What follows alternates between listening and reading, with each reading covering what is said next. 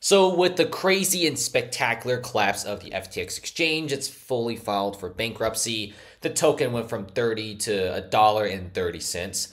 It's not really so great. And just to add on top of that, people are pretty furious that SBF even has the balls to come out for an interview. Like, it's not a small interview. Like, we're talking about the New York Times Deal Book Summit. There's a lot of controversy.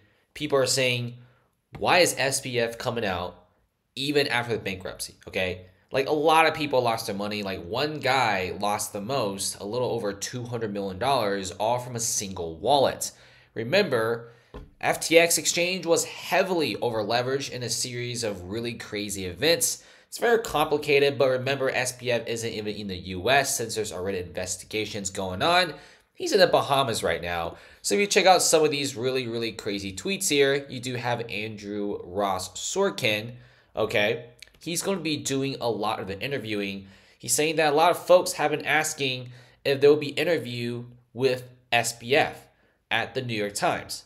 Absolutely, yes. It's going to be a summit on November 30th. There's going to be a lot of important questions to be asked. And if you're wondering if you're going to be getting your money back if you lost an FTX, probably not, okay? So it's going to be a pretty big interview. I think it's going to be an interview that will definitely clear things up. There's a ton of rumors, a ton of things to talk about. There's even rumors that SBF isn't even in the Bahamas. He's probably somewhere in Argentina, okay? So it's like some really wild rumors. There's a lot of people talking about how SBF is a big disgrace. You know, after this massive bankruptcy, you still actually come out and do a bunch of interviews. So people just don't like it, but I'm all for the interview. I'm really curious to see what he has to say. I think he's prepared to be saying a lot of big things.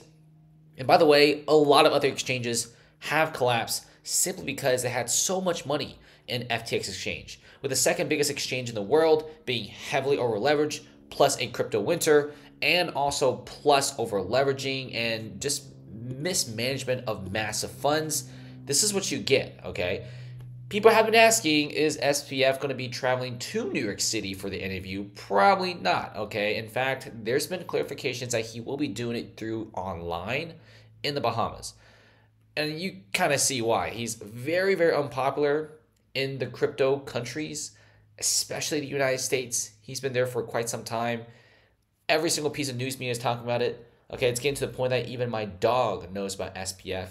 So this is what's going on, and I'll be tuning in the interview. Don't forget the dates, November 30th.